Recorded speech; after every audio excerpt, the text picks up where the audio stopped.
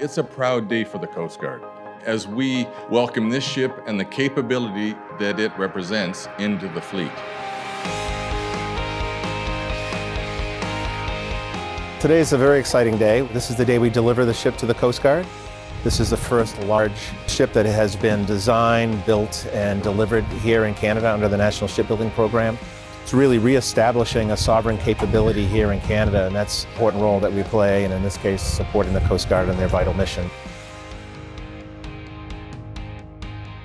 This vessel has some remarkable capabilities that's like super exciting for our scientists. Our last vessels were built many decades ago, and while they were state-of-the-art at the time, the technologies have really advanced since then. As a scientist who will be using this vessel, I'm looking forward to a capable platform with state-of-the-art technology to conduct our research and to collect important data for our fishery stock assessments.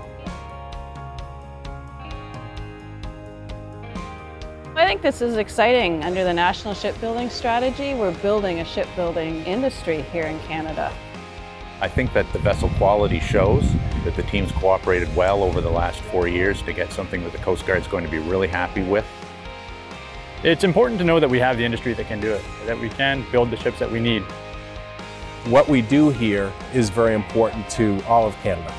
It is a magnificent accomplishment for everybody that built this ship. Really a huge accomplishment for the shipyard. It was built right here in British Columbia. It's going to stay on the west coast of Canada.